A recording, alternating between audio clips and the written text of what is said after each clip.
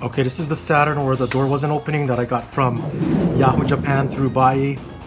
If you're a regular subscriber, you should know this by now. To open a Saturn up, 5 screws, 1, 2, 3, 4, 5.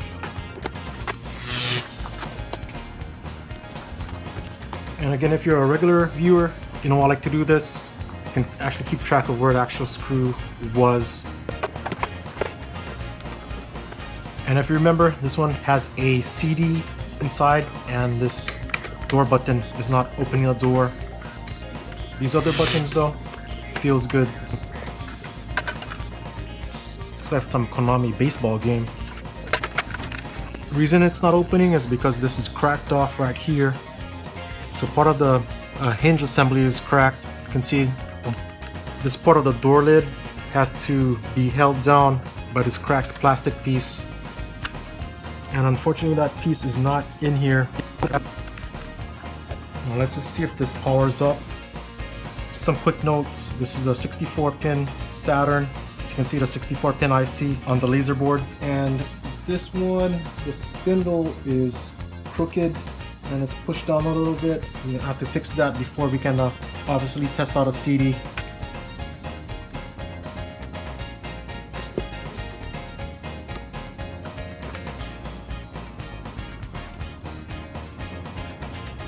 Okay, looks like we're gonna have to fix this spindle.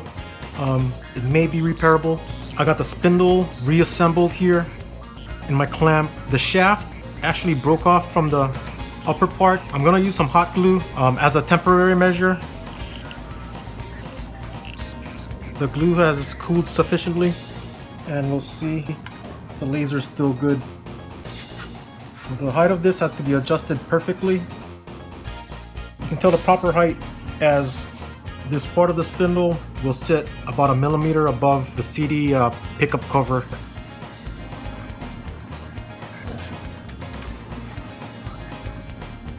You can see this has been previously opened because the tape has been lifted off of the ribbon and folded back.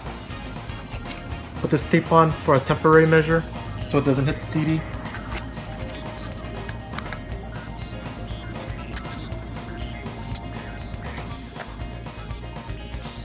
Okay, let's test this out.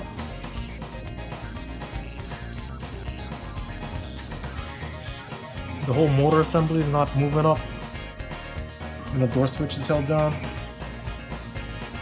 I may need to get one of my 64-pin known working CD assemblies and test this out to see if everything else is working.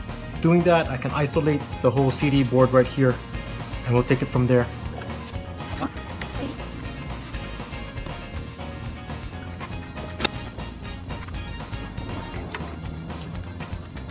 This is a bad sign.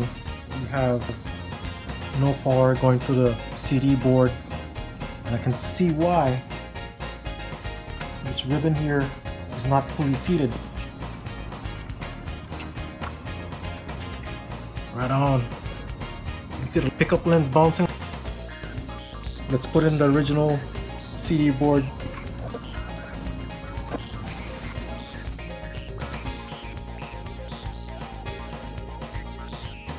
That this is not spinning.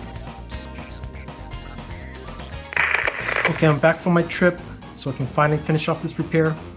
As you saw in episode 25, a bouncing laser with the CD not spinning is more than likely is going to be a dead laser, but there is a distinct possibility that the spindle motor could be bad. So what we can do is test out the spindle motor. The way we can test if the spindle motor is not dead by using a AA battery. Disconnect 2 wires to the ends of it and connect the wires to the solder joints for the spindle motor on the back side of the board.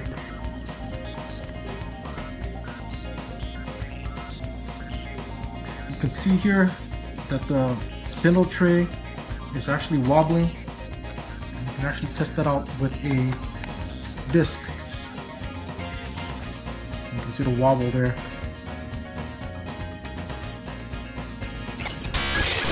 Now we know that the spindle motor is good. We can rule that out and we can go ahead and replace the laser pickup. There could be some other issues besides the laser pickup, but at this point there's a high percentage is going to be the laser pickup.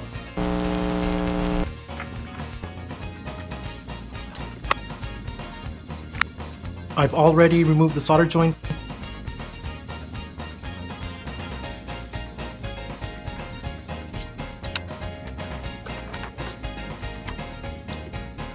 Okay, let's give this a shot, see if this works. Oops. See, it's wobbling and it's going to be hitting the CD drive cover. The way you can raise the spindle tray is to use some long nose pliers, put it right underneath, and let's use this as a lever. You can see how bad it wobbles. So what we're gonna do, what we need to do is actually replace the spindle tray. These just came in today, which are replacement spindle hubs. Got these from eBay, and I'll leave a link in the description below. These are actually described as PlayStation spindle hubs, so hopefully they fit. I bought a whole bunch just in case I need them later.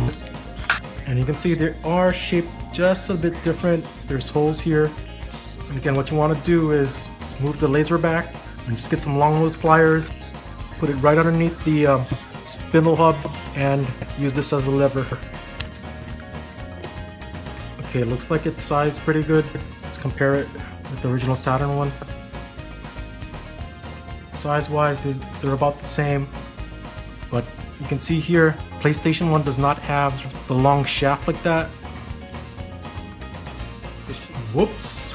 Looks like you need a spindle hub with a long shaft. Otherwise, it's just gonna be too short for the Saturn. Shit. Oh! Looks like it's back to eBay. Okay, I've searched and searched. I can't find a spindle tray that has this long shaft here. So what we're gonna do is do the next best thing, which is to make one. I'm just gonna glue two of these together. And you can see here, this PS1 replacement spindle tray is actually metal compared to the plastic spindle tray for the Saturn. What we're gonna do is sand the bottom of these spindle trays. This is actually not metal, but it looks like some form of carbon. It's actually sticking on a magnet here. It's gonna sand down the other one just a bit so the epoxy will have some bite. Before we apply the epoxy, we need to clean the surface off with some alcohol. Then what we're gonna be using is some JB Weld. And then first we're gonna put one of these spindle trays down. See here, I'm pushing it almost fully down, and we'll apply some of this epoxy on there. And we'll put the other one right over the top. And I'm gonna squeeze them together. And we're gonna let this dry for about 24 hours to let it fully cure. Okay, while we wait for the spindle tray to dry, I'm gonna go ahead and repair this upper cover and do some cleaning. Luckily, I was able to find the replacement parts for these, or this one broken piece. And it looks like this is the part we need here, and obviously the spring.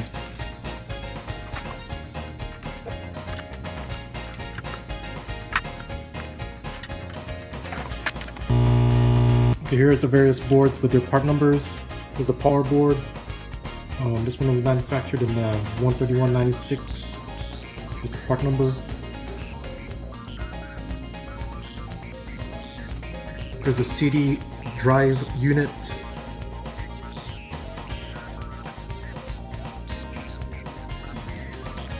Here's the controller port board.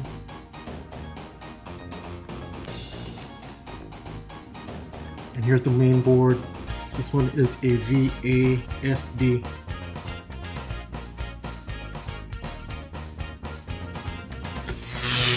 Okay, it's impossible to see, but the shaft is actually bent.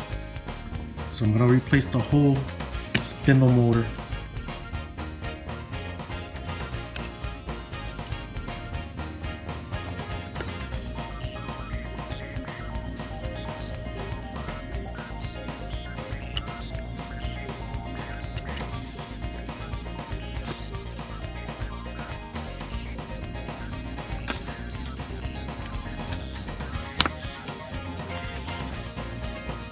You can see the removed spindle motor is an RF-310 Tango-11400. Luckily, from my previous Saturn repair for the Seiyo Saturn, I bought this whole sled assembly for the laser pickup. It came with the same motor. I'm going to pull off this motor, and you can see the shaft length is the same. This is a 22mm, and we're just going to be using this motor from the Seiyo Saturn repair that I did previously.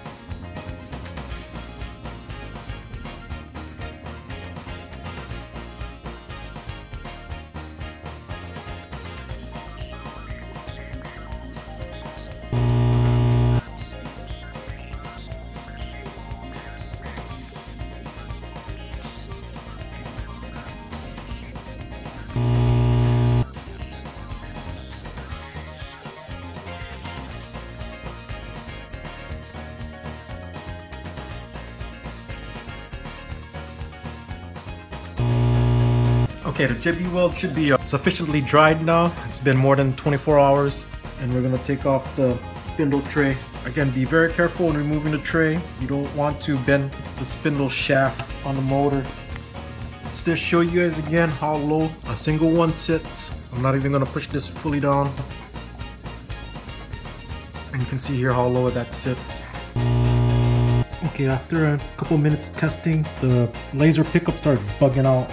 But what starts happening is, if you glue it together, the bottom portion of the spindle tray will hit against the laser pickup when the pickup goes to orient itself when it goes all the way forward.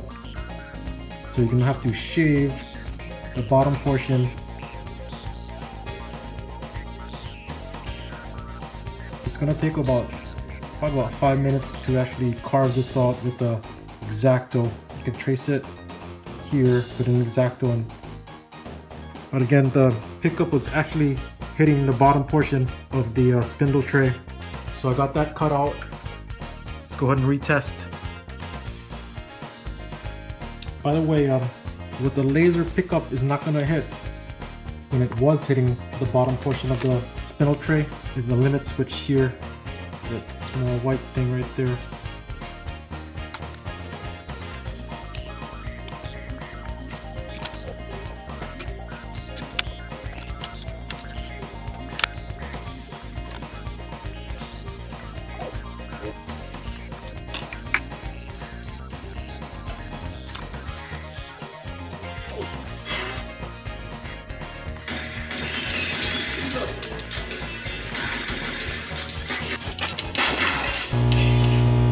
See the disc is spinning pretty wobble free.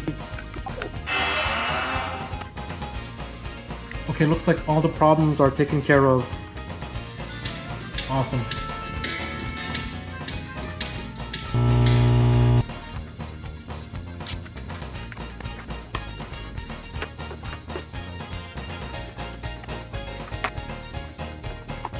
Okay, we finally got this one done. And then the initial problems was the door wasn't opening, also the laser pickup was broken, and also the spindle motor shaft was bent. And finally the spindle tray was actually completely busted. So it looks like we got everything fixed. And a couple more of these to go from the lot, so I'll see you guys next time.